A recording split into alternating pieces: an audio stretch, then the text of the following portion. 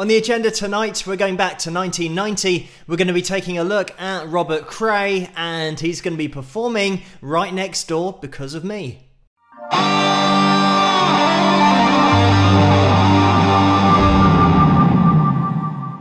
Hello, Phil here from Wings of Pegasus, and welcome to another analysis video. If you enjoyed this video, please give it a thumbs up and subscribe.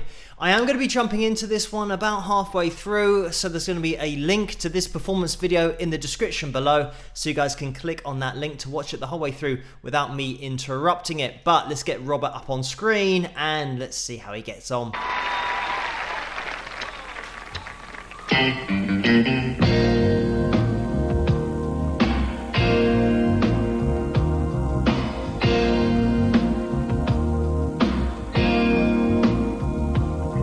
I can hear the couple fighting right next door. Their angry words sound clear east and north. Around midnight I heard them shout, "Faithful one."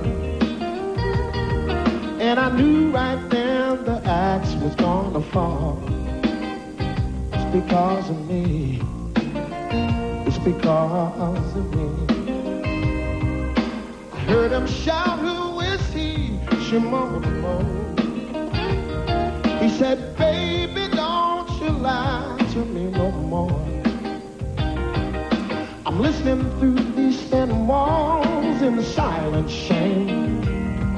As she called out my name, I was right next door. It's because of me. It's because of me. It's because of me. It's because of me. Oh, she was right next door and I'm such a strong persuader. Now she's just another notch in my guitar. She's gonna lose a man that really loves her. And in the silence I can hear the breaking hearts. Oh,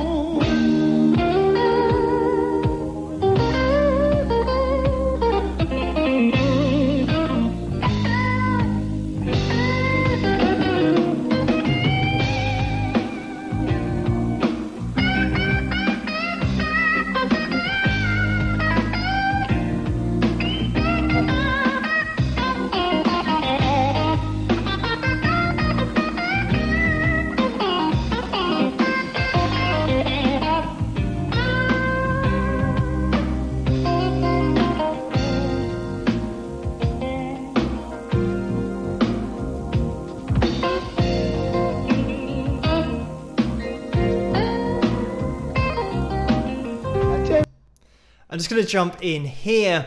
There is so much in this performance to be pointed out, but Robert Cray is one of those artists that just has it all, and that's very much what Eric Clapton said about him. And he has supported Eric Clapton on tour, by the way, 2006 to 2007. And Robert has pretty much played with everyone, including Stevie Ray Vaughan on my t-shirt tonight. It was his final performance that Robert was part of that show. But having all of this ability on the fretboard and vocally just puts him at a totally different level, because if you turn away from the screen and you imagine this just as a band, you can imagine a guy walking around the front of the stage with a microphone and he's just got a great voice and he's a designated lead vocalist. And then you might imagine the guitarist. They've got a great lead guitarist and he's just amazing as well, and it's a great band being pieced together from separate musicians. But Robert just does it all. He's got such great ability on the fretboard, such great expression, but his voice is so good. It's just in a league of its own. When we start talking about guitarists that sing, Robert Cray is one of those guys that plays guitar, and boy does he sing, because he's got the range there, he's got the soul and the emotion, the feel. Everything that he communicates through his guitar, he also does with his voice. So just to get the guitar out and have a quick run through what's going on here, we've got the chords, which are going to be all in C minor, pretty much with our key and our playing. There's going to be pentatonic shape 1, but you don't want to stay in that shape 1 box, but we'll get to that in a second. So chord wise, we've also got some upstrokes coming in as well. Don't underestimate the importance of groove in this performance and the feel of that groove, because it is so tight throughout the whole performance. Everyone is spot on with that groove, and the drummer, the bassist being in the pocket just give you that foundation to lay everything on top, but everybody is spot on here. So we've got that C minor, and then we're going down to an E flat, B flat, and then we're going up to an F. So with that final F, it isn't a chord that sounds particularly emphasized as a major up at the top, even though it is because of some of the lead notes that are being played over the top of that. But you might want to just stick to the 5th and maybe the octave.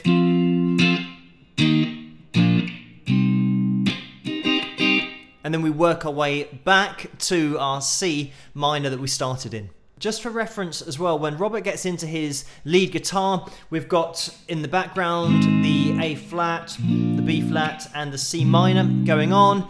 There's a little bit of jumping with the timing as well. So it means that you're not starting the next chord at the beginning of the bar. When we've got the C minor,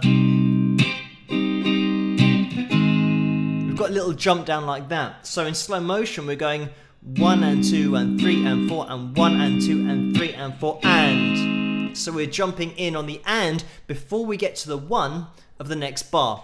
And then we go straight to the. And there's a little hop up again to the C minor. So altogether that is.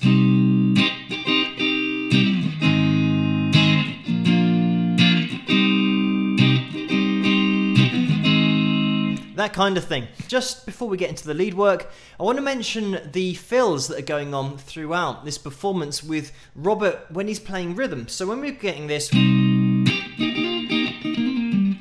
he's always throwing in a really tasteful fill like that, and he might go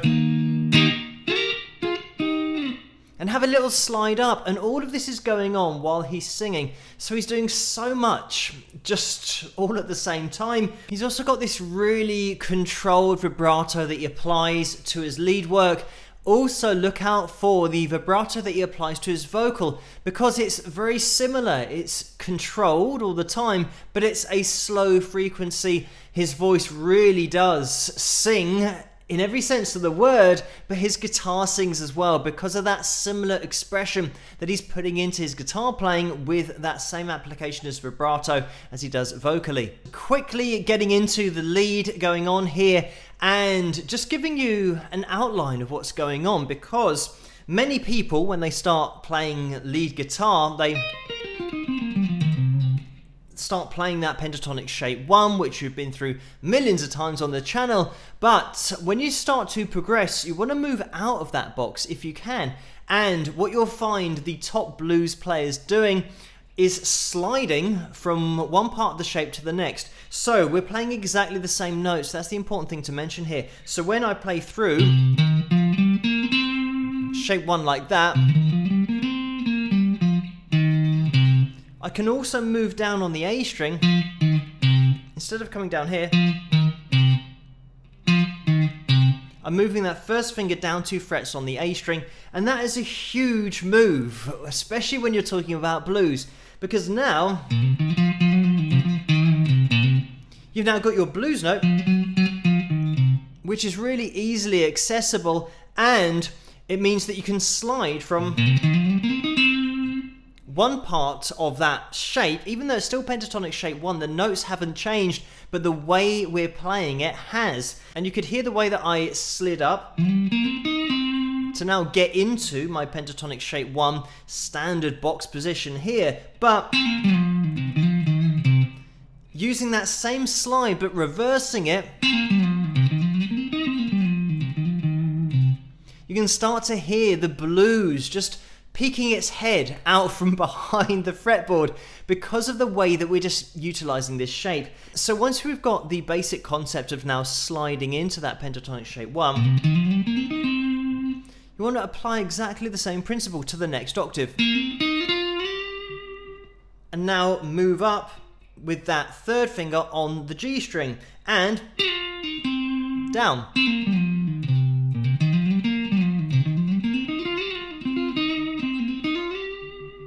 Like that, and you start to get used to that same slide. It's the same thing that's happening twice. When I go, I'm just doing the same movement, but moving it down a string. So once you start getting used to that, you can then, that is just placing in the next note of your minor pentatonic scale. So when I'm going,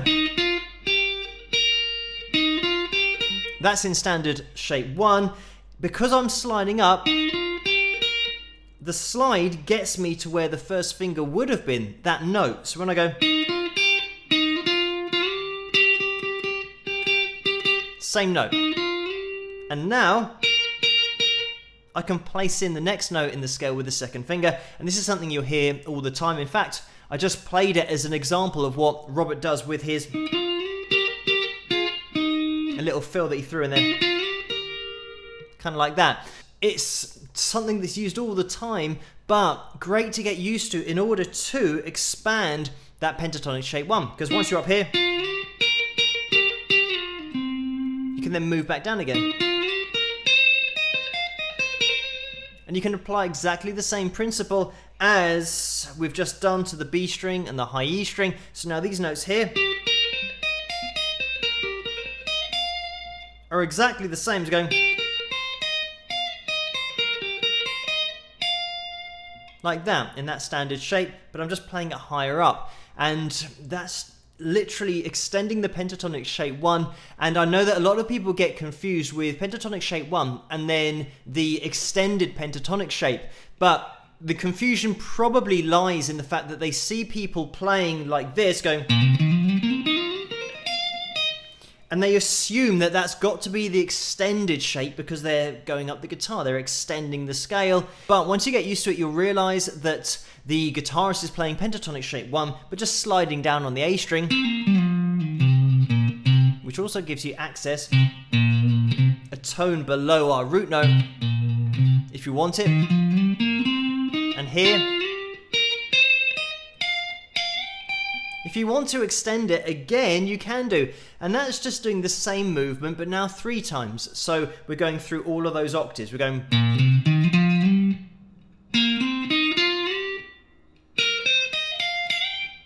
like that. Exactly the same thing happening 3 times over. And the great thing about that is you only have to learn the muscle memory once, and you've got all of your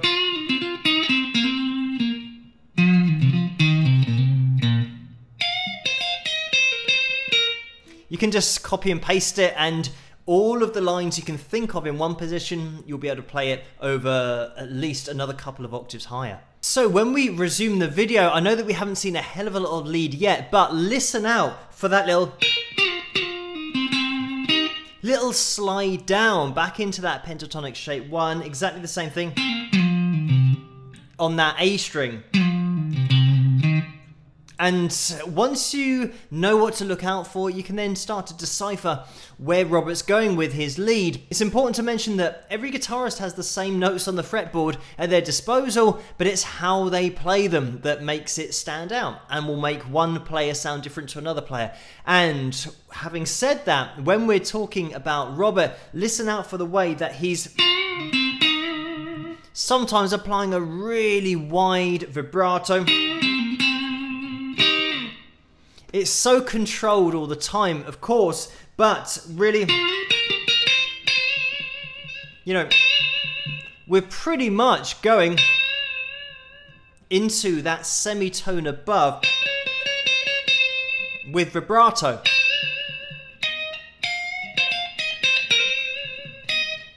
And another thing to mention is that when you're playing on this kind of tone, the tone that Robert's got here is super clean, so it means that there's nowhere to hide. Your technique's got to be spot on. You've got to be muting the strings that you're not playing. Another thing to look out for is the way that Robert is picking this, because sometimes he's playing it a little bit softer dynamically. Listen out for that change at the end of this performance where he just brings everything so low dynamically. But getting into the lead, you can hear the amount of punch that's being put into each of those picks.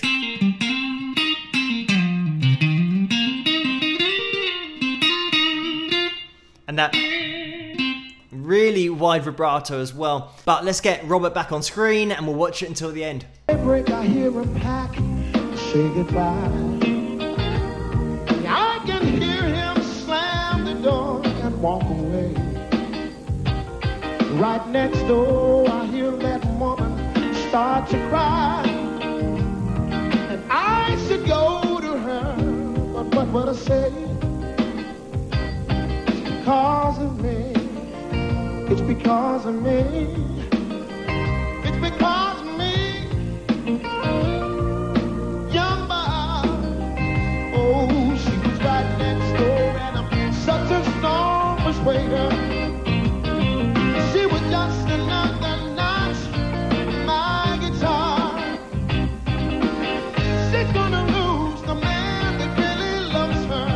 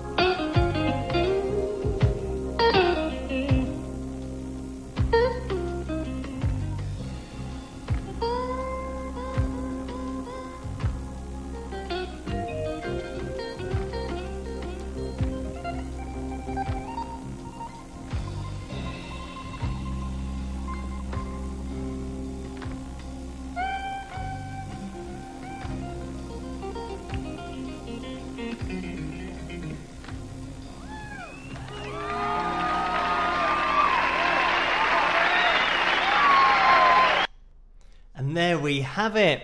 A couple of things that I want to mention. First of all, the importance of having keys in the sound. Something that you might have noticed earlier on in the performance is the way that Robert is just tweaking his tuning on his high E string, and while he's doing that, you've still got the rhythm guitar playing in the background, but the keys fill in so much of that sound, so it means that Robert has a little bit of leeway in order to check his tuning and not worry about playing all the time.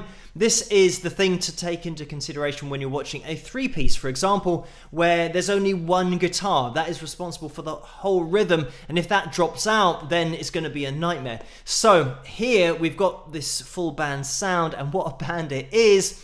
Another thing to look out for is the way that Robert is constantly with his right hand just cupping the volume with his little finger, and you'll be able to see that when he's playing his lead and getting quite aggressive with it. He'll then just that tiny movement on the right hand, and see how dramatic that difference is. You can hardly hear it just because I've taken a little bit of volume off. If I'm taking off a little bit less, then we hear a little bit more of the lead, and you know how it works, fully open. it's now going to pop out more. But Robert goes all the way down to pretty much where I went to that first time at the end of this performance, so that it's really quiet, really understated, to the point where you can hardly hear it.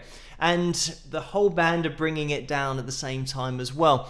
So dynamically, it's so under control, which is exactly what you want to listen to when you're hearing a live performance. Just before we finish, I want to draw attention to Robert's voice from a range perspective, because when he's singing in the verse at the beginning of the song, we're pretty much around this kind of area. So that's an E flat 3. And by the end of the song, we've gone all the way up to an A sharp 4. So we are into the male tenor range, and we're covering well over an octave here. Something I mentioned about great singers having the ability to span an octave with their vocal, and Robert is easily covering an octave here, an octave and a half, when we're talking about where we started there, and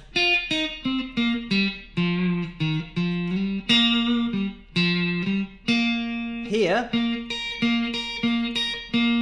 we're already above where we would be in the verse vocally. That's where we are in the verse.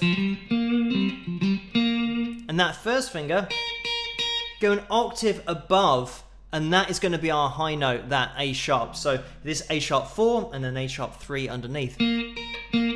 If we were just spanning the notes that Robert's covering here with his voice, we'd have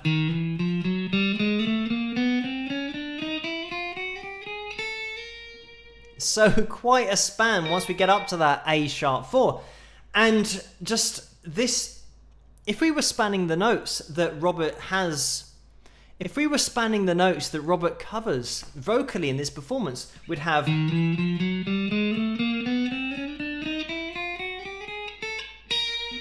so a hell of a lot of notes in there. And this is why it's just on a different level, because Robert has such great vocal ability, such soul to his voice, and keeping it in chest voice the whole time. He's going all the way up to that A sharp 4, and he does have the ability to flip over into his falsetto and a light head voice sound. I have seen him do that in other performances. So he's got total mastery of his vocal cords, but also of the fretboard. And that is why so many other top players have such great things to say about Robert, because he is right up there from every single angle from a performance perspective. But thank you guys so much for suggesting this video for me to take a look at, and keep the suggestions coming in the comments below. Let me know what you guys think, and if you enjoyed this video, please give it a thumbs up and subscribe, and I'll see you guys at the next one. Rock!